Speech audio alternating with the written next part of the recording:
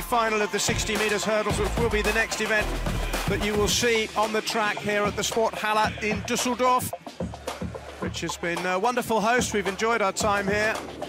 Beautiful city, 8th largest in Germany, and the crowds have come. You can see there are no empty seats anywhere in this arena. So it's the final of the men's 60-metre hurdles. It was a terrific race in the women's.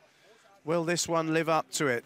Balázs Bársi is the man who comes with the credentials and with the bronze medal from London. Guess he'll be the man to beat, but as I mentioned, 3 or 4 of them are separated by very fine margins in terms of what their personal best in this event are.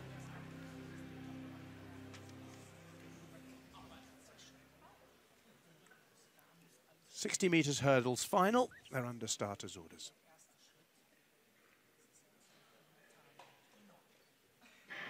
Once again, it's clean. Manga had a bit of a strange start and hit a hurdle there. They're very close. Balázs is there.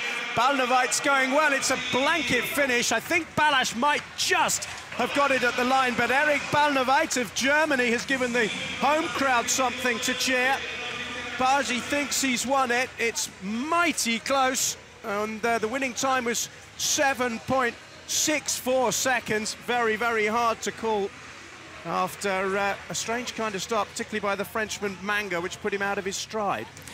Yeah, I always feel like sometimes in competitions like this, these guys would prefer a first round and a second round.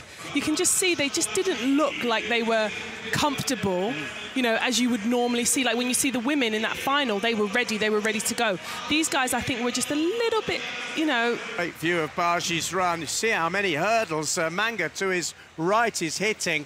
Bársi clipped a couple, and I think Balnavite just dipped too early, and Bársi